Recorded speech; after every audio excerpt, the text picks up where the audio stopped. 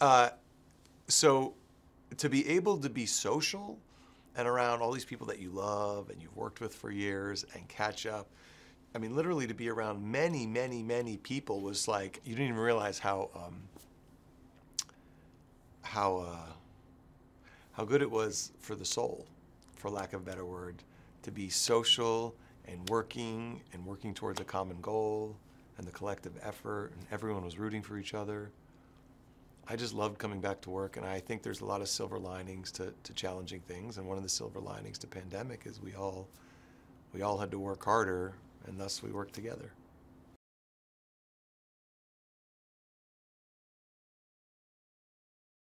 First, I'm going to start by thanking everyone from around the world who watches this show.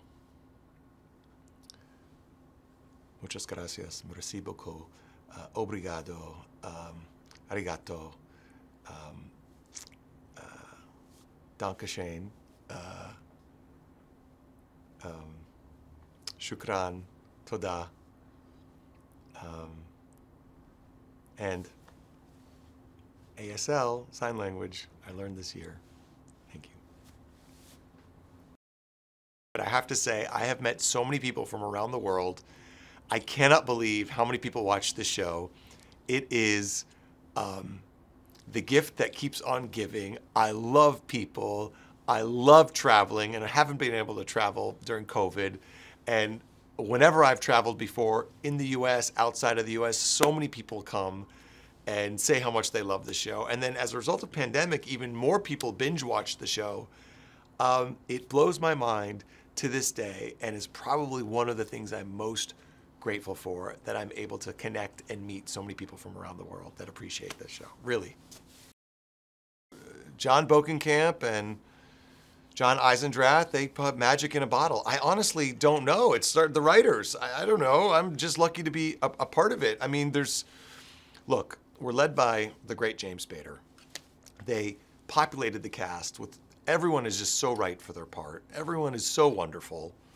And, you know, there is a great mythology that carries people through that you want to know. Within also, like each season, there's villains that they end every episode with, how are we going to get out of that? And I'm like, how are we going to get out of that? So I can't read. So if I can't wait to read the next episode and like, you know, like devour it, I'm a fan of the show and I'm like devouring it. Like I get it. Like you guys, I don't know. I honestly don't know why. I guess that's sort of why. But honestly, I'm just like, I feel like I'm still holding on to this lottery ticket that is getting to be a part of this show, and I'm holding on tight.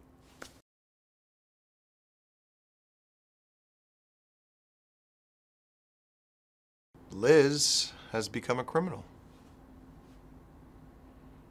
And she's learned all kinds of tricks and how to outsmart and navigate and build a team and leverage things. She learned from the best. She learned from Raymond Reddington. And it's heartbreaking for Aram that she went down that road. It's heartbreaking for him all through the season. But it's exciting television. And he met his match in many ways.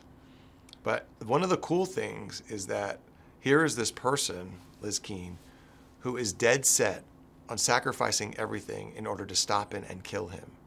And here is this man who still wants to protect the person who wants to kill him. I just thought that is just, and she knows that, and that breaks her heart. It's just so confusing, not plot confusing, emotionally confusing. And I just think that makes for rich television, as well as, you know, how we all feel about it. I'm not against either of them, and I don't like what's happening, and Aram is trying to, you know, keep it together. And, you know, he took it was a hard thing for him when he said he had to arrest her, and then when he did arrest her, and Aram and Liz are kind of like siblings, and she was breaking his heart about what she was doing, but he also knows that she's been through something unlike anyone else, losing all her family members, and so it was wild.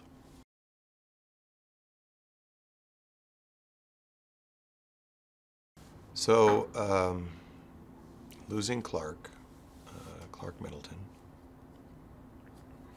was awful.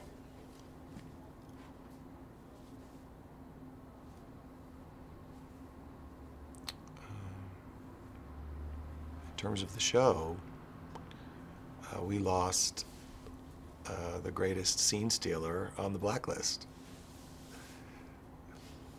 He was so good.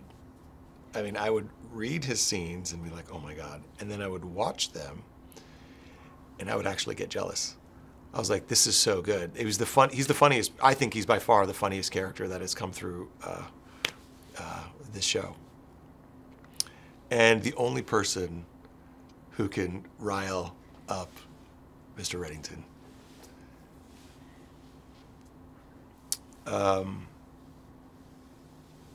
I don't know if people are familiar with his body of work, but it's tremendous. I mean, he's an American treasure.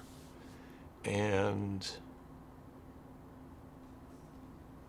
you know, people may not know he has a great body of theater work. And we would talk about that all the time. And the guy loves acting. And he loves actors. And he loves the process. And I believe Clark was 56, maybe 54, and like a kid in a candy store. So the last time I spoke to him, which was, gosh, you know, the previous season before the hiatus, just loves to tell stories about this actor, this experience, how much he revered James's work. I'm just sad I didn't get a scene with him, and we always talked about that. But I was lucky enough to know him, and rest in peace, my brother.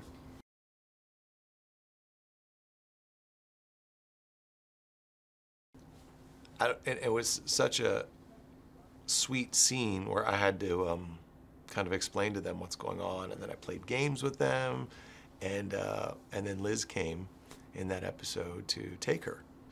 And I said I would arrest Liz, but I could not separate a mother from her child. You know, Wrestler couldn't turn Liz in, Cooper couldn't, and we all thought we should resign because we're not able to do our jobs because of our soft spot for Liz, for better or for worse. And Aram, I think, was ready to arrest her, but he could not separate a mother from child, even if it's a morally gray area for what's right and what's wrong.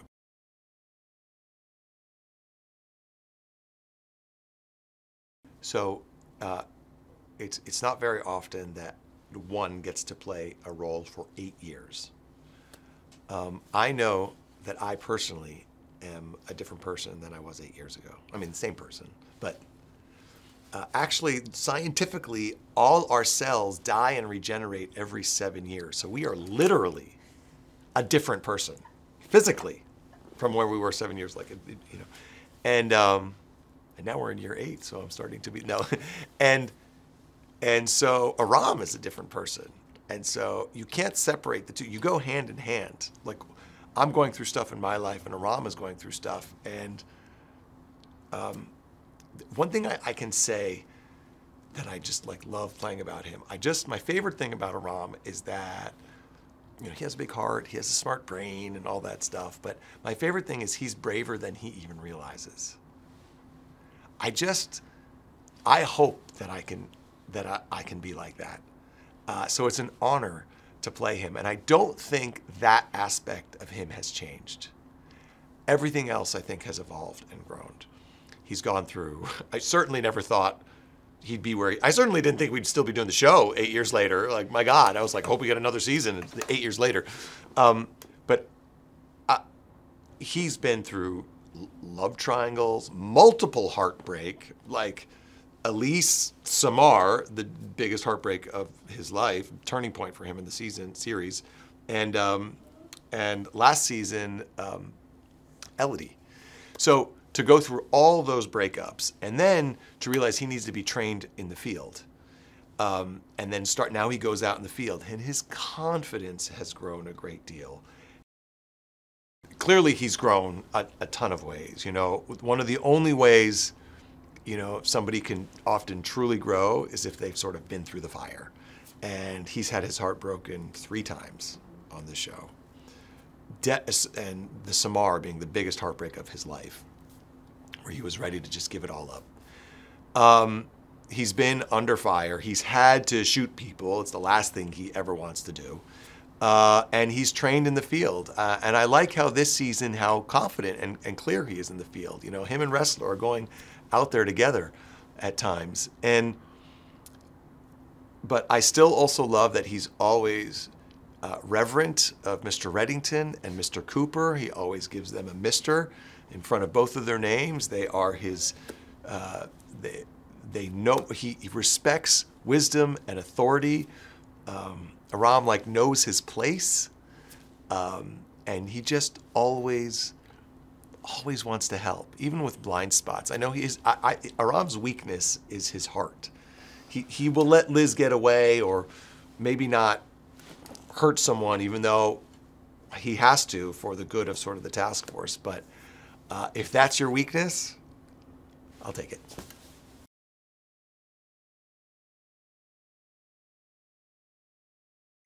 Where do we go from here? If Liz is number 1 on the blacklist, what are we going to do next? This is it. I guess we're done. Like, I didn't expect that. I don't know. I feel like everybody kind of thought that it would be Mr. Reddington in some ways. Kind of like, I didn't know she would even be on the blacklist, but it makes sense. But it makes sense if we're going to have the person, in many ways, the hardest person to catch, not just physically because of how or just skilled she is from everything she knows about the task force and how we work and everything she's learned from Mr. Reddington. She knows all the tricks of the trade. She knows all our vulnerable points. And it makes sense in that way. But also, it's so hard because Red wants to protect her. We all want to protect her. We don't want to have to bring her in. We want to protect her from being in harm's way. Sometimes that means bringing her in. Sometimes that doesn't. Bringing her in is not even the safest thing with Townsend after her. So it ultimately, once I got to see how the season unfolded, it was perfect. I thought it was perfect.